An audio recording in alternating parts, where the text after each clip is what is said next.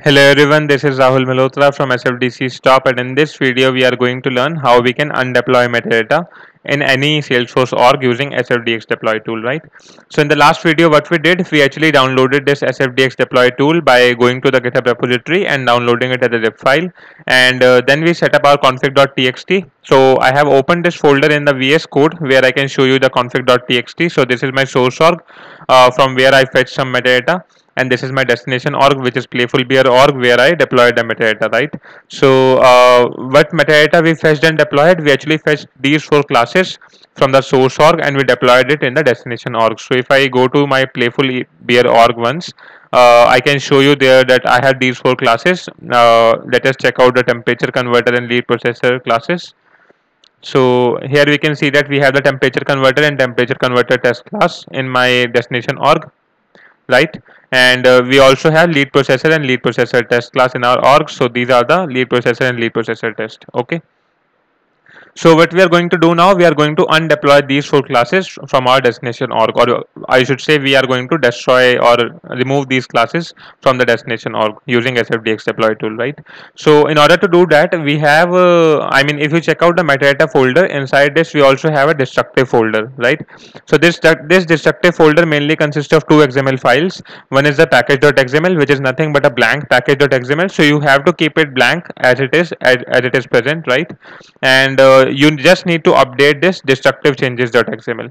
So this destructive changes.xml file mainly specifies what are the changes or what is the metadata that you want to destroy in your destination org, right? For example, right now in my playful bear org, which is the destination org, I want to destroy these four metadata, that is these four apex classes. First is temperature converter, second is temperature converter test, third is lead processor, and fourth is lead processor test. So in my destructive changes.xml file, I have specified these four classes that I want to undeploy from my destination org, and that's it, you are done. So how can I undeploy using these using this destructive changes.xml file? All I need to do is to go to my SFDX Deploy Tool folder, and I need to click and open this file, which is SFDX Deploy Tool.bat. And now you can see that I have an option which says undeploy metadata in the destination org. So all I need to do is to press 7 and I need to press enter. So what it will do, it will automatically undeploy metadata into from my destination org, right? So if we just go to our destination org real quickly and we check out the deployment status here. So the metadata is successfully undeployed, but let's check out the deployment status. So you can see here that a deployment has recently been succeeded, and this is the details of that deployment. So the four components are being deployed, but in actual these are actually undeployed, right? So if I just go to my Apex classes page again, here you can see that we have these classes, which is lead processor and lead processor test, as well as temperature converter and temperature converter test. So if I just refresh this page, I can see that my lead processor and lead processor test are undeployed and removed from my org, as well as my temperature converter and temperature converter test class are also removed from my org, right? So initially we had around 83 Apex classes in our org, out of which 4 I removed. So right now we should have 79 Apex classes that are present in my org, right? So this is how easy it is to undeploy metadata from your destination org when you have SFDX Deploy Tool. So the one configuration that is related to this undeployment is folder location to undeploy.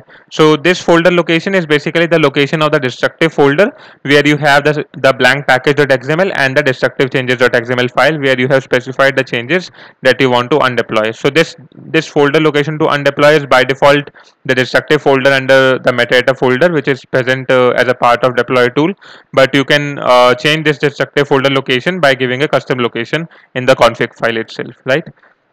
So we got to know that how we can undeploy metadata in the destination org. All you need to do is to set up the destructive changes.xml and you need to press option 7, which is for undeploying, right? Okay, so in the next video we are going to learn how we can validate the extracted metadata and deploy the extracted metadata in the destination org, right? So till then, have a good day. Bye bye.